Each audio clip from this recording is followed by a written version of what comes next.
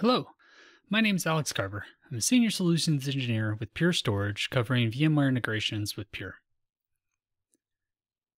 We recently released the vSphere Remote Plugin 5.2.0, and with this release we have some new features. Specifically, features with vVols integrations and how we're reporting them within vCenter. The first one I want to go ahead and go through is our vVols Insights. Here I have the plugin installed, and it is running 5.2.0. And I have a couple of arrays registered with the plugin.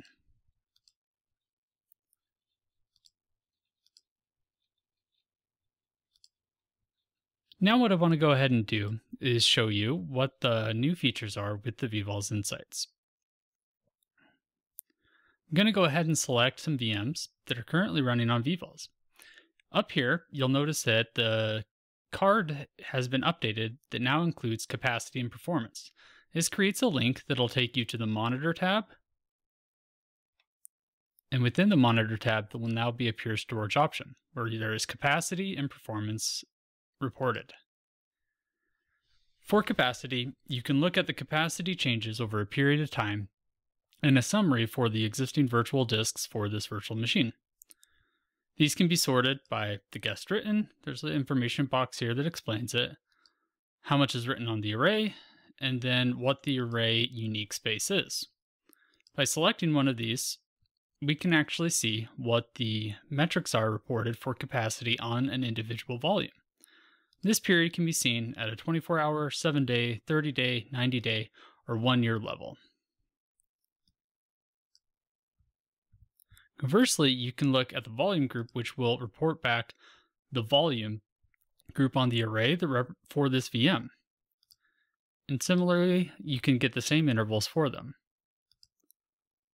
What's nice here, though, is additionally, as you can be able to track what the entire VM's growth rate has been over these periods of times or growth changes, you can give a better idea of what the capacity growth for this individual VM or application has been and whatever needs are there.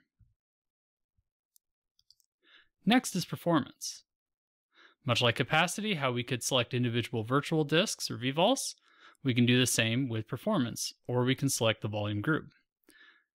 Now the volume group will go ahead and allow you to view now on a 1 hour, 3 hour, 24 hour, and then 7-day, 30-day, 90-day, and 1-year interval for read and write performance.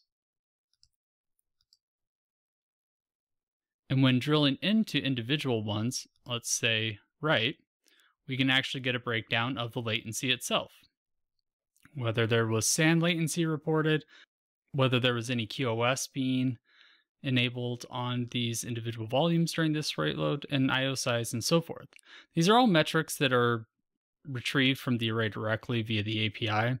If you were on the CLI for the array, you could go ahead and do a pure host monitor, pure vol monitor, pure vgroup monitor, and be able to get these same things. Now at a VM level, or virtual disk level, I should say, you can get that same kind of granular insight to what has been going on with each of these. After that, we have a couple of new workflows that are added to the configure and virtual volume screen for the plugin. The first being guest insights. Here we are able to leverage a vCenter API on vSphere 7.0 that allows individual VMs to be able to report back more guest information, provided they have VMware tools installed and are on a recent VMware hardware version. Here, this allows you to have a quick synopsis of what the disk path is and what file system is being used for these individual VMs. So this can vary. If there's not a file system type or it's not provisioned for any of that, then you won't see anything. But if there is a file system type there, you'll be able to go ahead and see that part of it. Or if there are multiple file systems and partitions, you'll be able to see that as well. And this is at a per virtual disk basis that you will be able to go ahead and see these. Additionally, we have the ability to go ahead and rename both the volume group and individual volumes on the array directly from the plugin. By clicking on the rename volume, you will get the option to rename the individual volume. In this case, it would be the config vVol and the volume group.